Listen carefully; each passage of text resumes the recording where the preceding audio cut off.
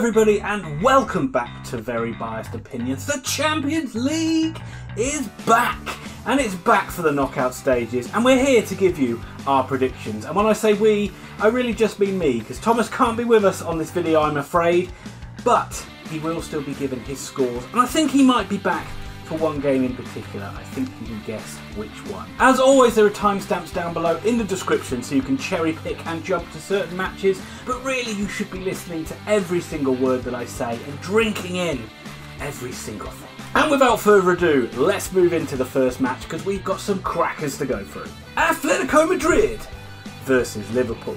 So obviously Liverpool are runaway leaders at the top of the Premier League. We all know this, they're virtually unbeatable. And if you had to pick a side to go out and beat the unbeatable, you would pick Atletico Madrid, or they'd certainly be at the top of that list.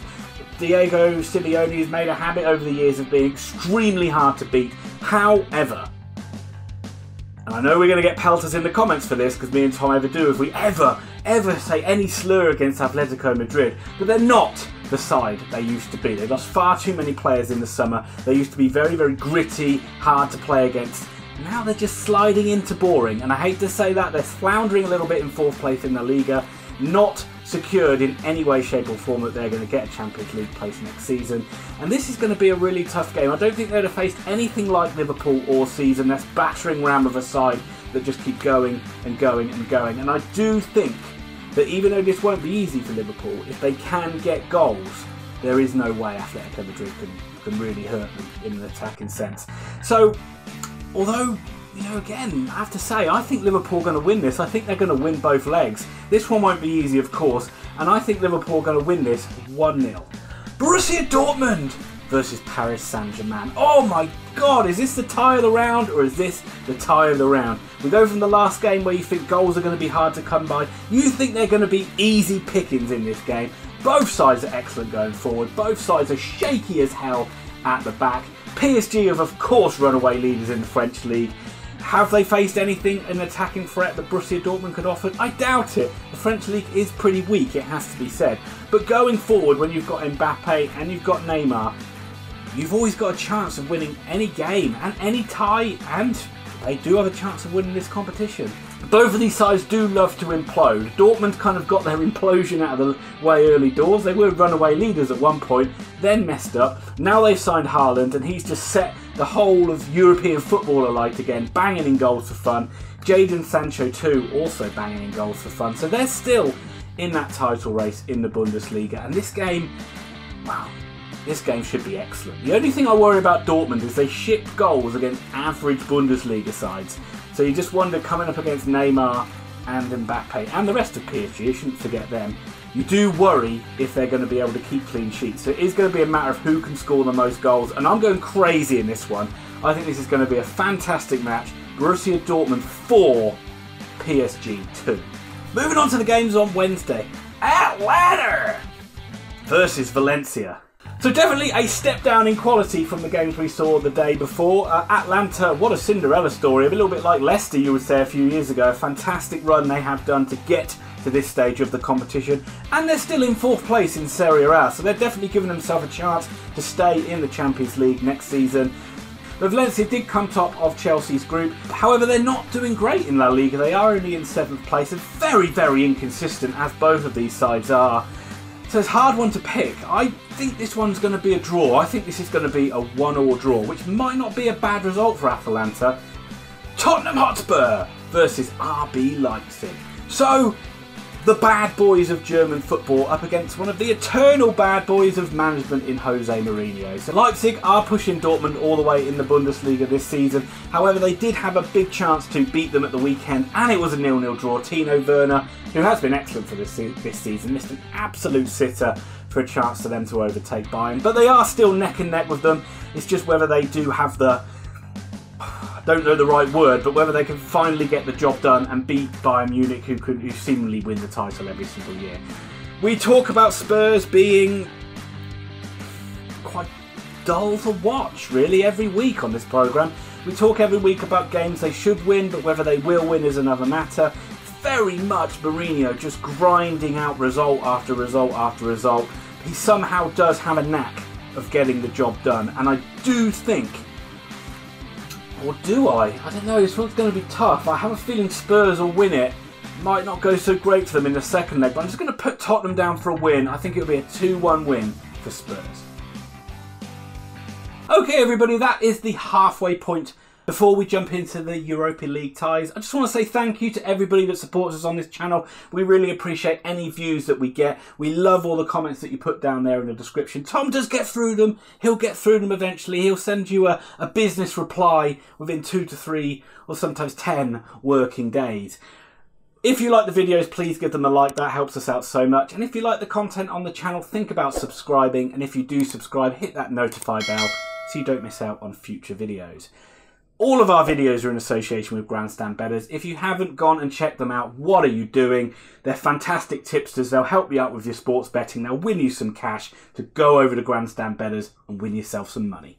That'll do it for the promo. Let's move on to the Europa League. FC Copenhagen versus Celtic. So I don't know a lot about FC Copenhagen, but they are second in the Danish league at the moment, which is quite surprising. They usually win the league, but they are in second place at the moment. Celtic, it looked like they were going to be in a big battle with Rangers when they lost to Rangers earlier on in the season, but since then they've just pulled away as they always do, and they're 10 points clear, and it's seeming that they are going to win the title again.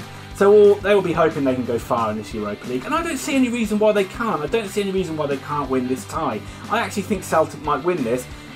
They've sort of put to bed a few myths about Scottish football away from home this season, and I think it'll be a good showing for Neil Lennon's men. 2-0 win for Celtic. Olympiakos versus Arsenal.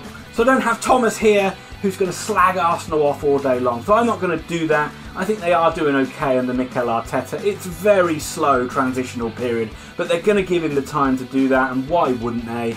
It doesn't even really matter if they're not in Europe next season. It's a rebuilding process going on there. Olympiakos dropped out of the Champions League. Stereotype of Greek sides, really. You say they're very good at home, they're not so good away, so you would expect Arsenal to get through this tie. I actually don't think they'll win this one, though. I think it'll be a draw. I'm going to say this will be a 1-1 draw. Wolverhampton Wanderers versus Espanyol. So Wolves did fantastically well to get through the group stages, but many would have expected to do that instantly, including myself. This is a really favourable tie for Wolves. Espanyol have been terrible in the league of this season and sit bottom place. You have to think Wolves are going to be too strong for this Espanyol side, which is great for Wolves. I really hope they do go far in this competition, and I think Wolves will win this one. It'll be nice and comfortable. They never go and smash sides, so it'll be a nice, easy 2-0 win for the Wolves. Rangers versus Sporting Braga. Oh, Stevie G. Stevie G, what has happened to your Rangers boys? A few months ago, or a couple of months ago, you beat Celtic at Celtic Park, or Parkhead, or whatever they call it, and you were dancing around on the pitch, and it was a wonderful scene. Everyone thought, finally, Rangers are going to win the league. They're going to push Celtic all the way, and they're going to get it done for the first time in what seems like at least 50 or 60 years. And since then, they've been poor. They've been losing games from winning positions, including a really shock one against Kilmarnock, which has just happened. Sporting Braga seemingly also seem to be going through problems. They've sacked their manager this week, so it's two sides that are struggling for form, and therefore I'm just going to say they're going to share the spoils. I think this one's going to be a 1-1 draw. Club Bruges versus Manchester United. So he hasn't been here all video. He hasn't. We've all missed him. I know we have. But resident Manchester United expert is going to give us his take on this game and this game alone. Over to you, Thomas. Manchester United versus Bruges. Two sides that you can say play football. In fact, at most, that's really all you can say about them. Bruges play football in Belgium. Man United used to play football in England. Now they just kick a ball about and complain about things. But enough said about that and my depressing thoughts on this. Man United Bruges is the perfect opportunity for Man United to move into the next round of the Europa Cup. Like the Europa Cup provided to Liverpool for years while they were in the doldrums waiting for their chance against Man United, it will provide the same for Man United now as Liverpool waltz to a Premier League title. They'll probably win this. It won't be that exciting. It probably won't be filled with attacking play, but Fernandes has given Man United a small gleam of hope that they may have finally signed a good midfielder. As a Man United fan, every single time we sign a Portuguese player, in my sleep start saying Ronaldo over and over and over again, and we can only hope that he's 70% of the player Ronaldo was.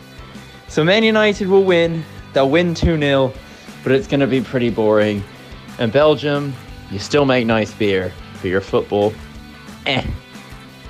Wow, I think he's summed it up in his usual wonderful and ridiculous kind of way. Club Bruges did drop out of the Champions League, but you would think Manchester United, or you would hope Manchester United would be too strong for this Bruges side, or maybe you don't. Maybe you hope Manchester United suffer a little bit longer than they already have done over the last few years. I think United will win this. I think that a sterner test for them to come in this competition, but they seem to be set up to be a pretty decent cup side. So I think Man United will win this game, and I think they'll win the tie, but in this particular game, it'll be Club Bruges 1, Man United 2.